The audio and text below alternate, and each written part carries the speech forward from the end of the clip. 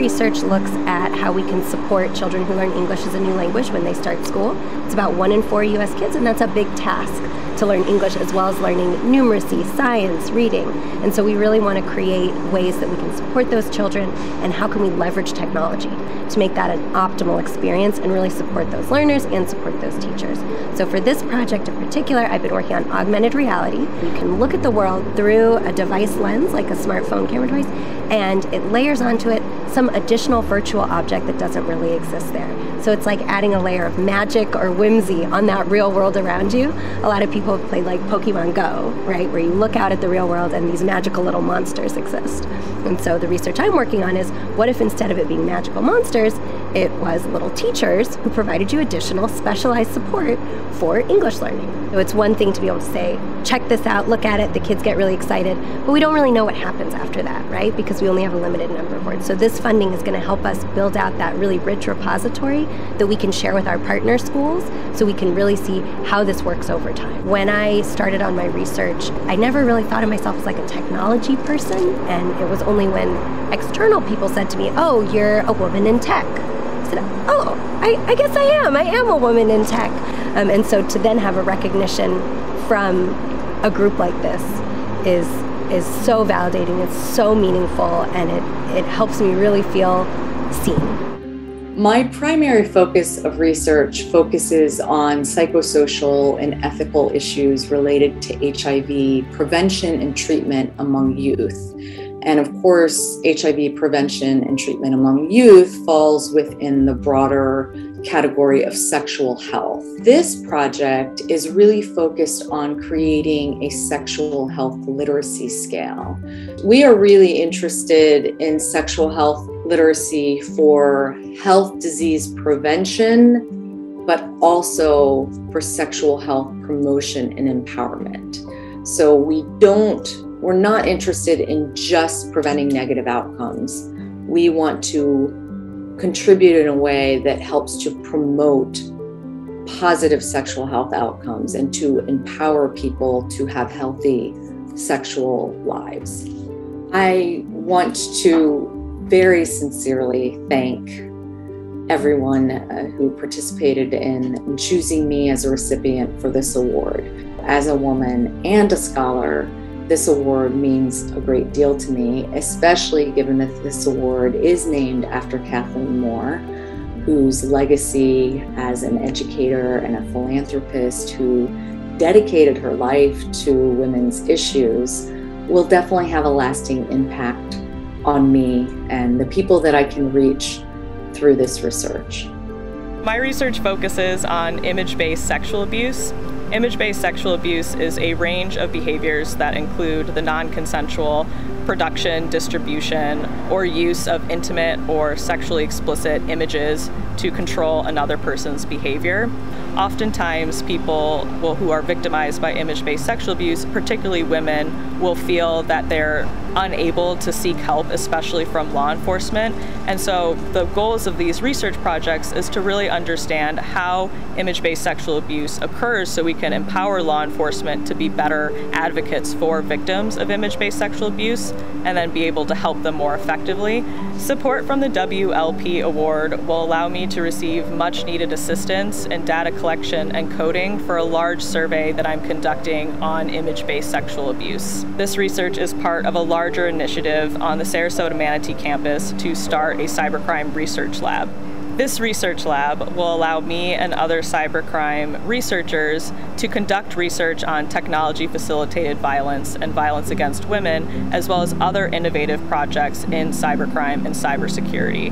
And this will further solidify University of South Florida's position as a real thought leader in this space.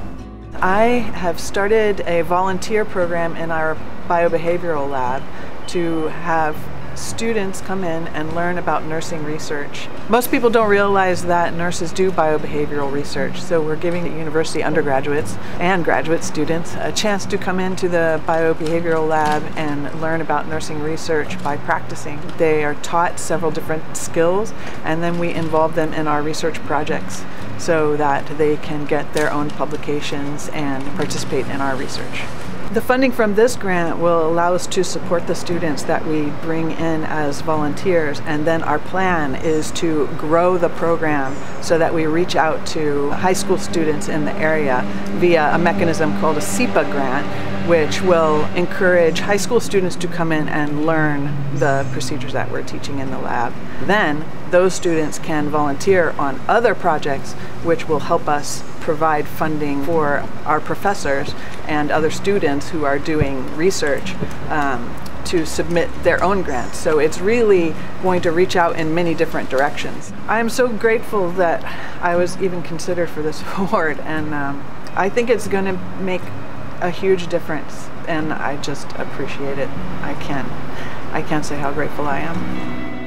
This project focuses on a family reunification program for girls exploited in human trafficking. It's called Journey Homeward, and it's a series of sessions to help with reunification and reintegration of families after a beloved family member has been traumatized by human trafficking. So through these sessions, the families learn about the trauma their child has went through, how the trauma has affected them, and also how their child may not be the same after experiencing this victimization. The funding can help this research in a variety of ways. First, it will help educate the staff at these various group homes and individual counseling centers so they can learn how to facilitate the family reunification project. It will also pay for the workbooks, the Journey Homeward workbooks for the families as well as the survivors themselves. A final part of the program is the graduation ceremony, where the families exchange bracelets with one another that symbolize love and a mutual pledge for reunification. And so the funding will also pay for those supplies. So the families don't have to pay for anything regarding training or workbooks or any of the other supplies. I am so thankful to receive the Dr. Kathleen Moore Faculty Excellence Award. I've been working with human trafficking victims in New York for the past 4 years, and now since relocating to Florida, to be able to continue my work to prevent and combat the exploitation of girls in Florida is just such an honor. And more importantly, I am just so grateful to be able to help provide promising programs and services to girls and young women in the Florida area. Our research focuses on increasing retention of women in STEM fields. More specifically, we're looking at increasing female students who are their first time in college.